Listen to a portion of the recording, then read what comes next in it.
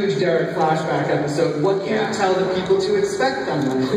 We're really proud of this episode. It's one of the most different of our episodes that we've done, and we've taken a lot of experiments, done a lot of experiments this season with like timeline, with episode 5, which was sort of our Pulp Fiction-y timeline episode, episode 6, which was very much a bottle episode and a kind of homage to The Shining a little bit. But this one, this flashback episode that takes us back to Derek's past, is we're really proud of it. And my editor, one of my editors, Gabe Fleming, did an amazing job with both the music and the pace of the story. And you get to a lot of insight into the Hale family. A lot of questions are answered, especially the question about the color of a werewolf's eyes. So you're going to learn why Derek's eyes are blue and not yellow, like Tyler's Playhouse. It's just one of the things I'm obsessed with this season, but I have to say, I cannot get enough of Isaac living in Scotland.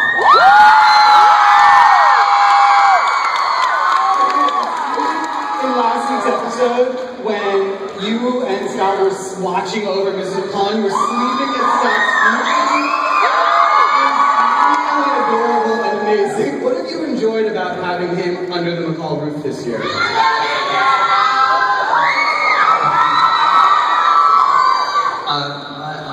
I love working with Tyler Posey just because it's great fun to do. Half the room just went, he's great. No, I think they do. I think it's lovely to work with actors that you just get on with and you know, and everybody here, we all kind of have a lovely time together. So, but just working with Pose, and we've had a good relationship, and it's I love being in the cool house. It beats this person here.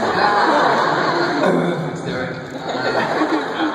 So it's lovely being in a loving family for once. You're welcome anytime.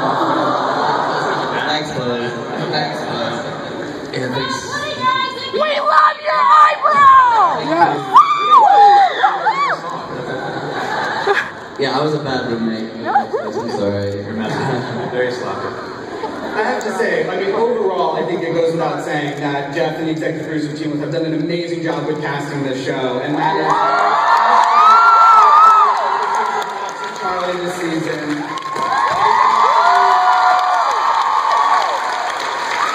They've brought amazing energy to the show, and they're hideous. Yeah. But now, Jeff, is it true that you had both guys audition for each of the roles? We did, yes. It was funny, actually, because I wrote sides for a scene that he knew he would use. What's happening to them? Sorry, you okay? So the monitors. Yeah, the monitors are super distracting. I didn't know where to look. But yeah, they came in and auditioned for both roles, and the funny thing about it is the scene I had written for it was the Danny scene. You're starting to like him, aren't you? Except I wrote it as it was with Lydia, which was you're starting to like her, knowing that I would always change it back to Danny and Ethan. So I had to slip that by the network because you never know how these things are going to get across. But the funny thing is about that is I never had anything to worry because Hotel California came along and the other scene came along and not a word from them. So they've been.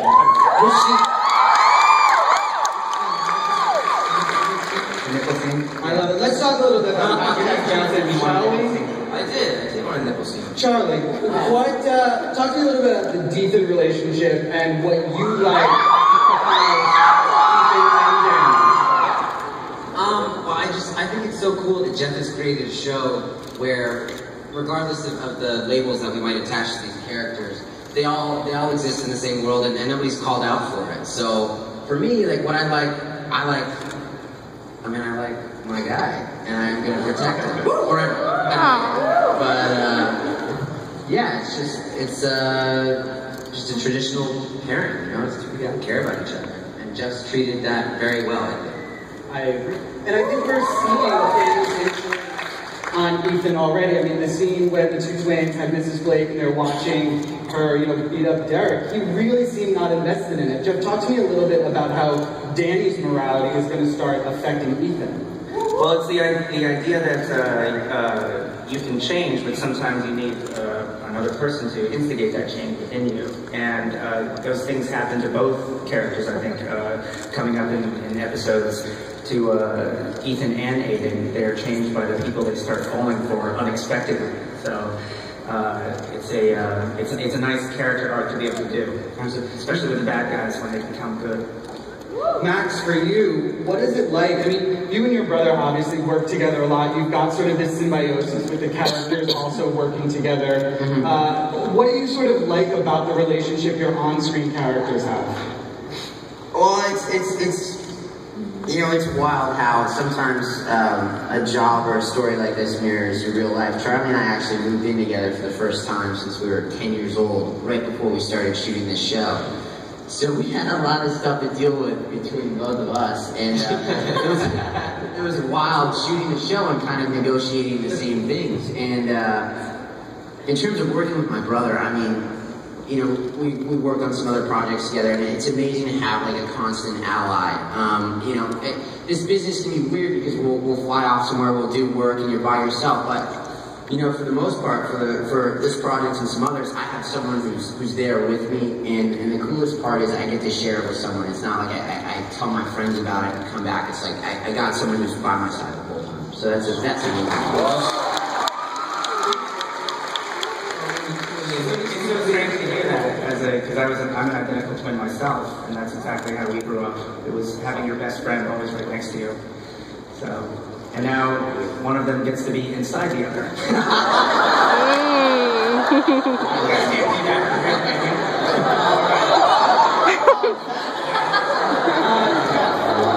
You know, obviously,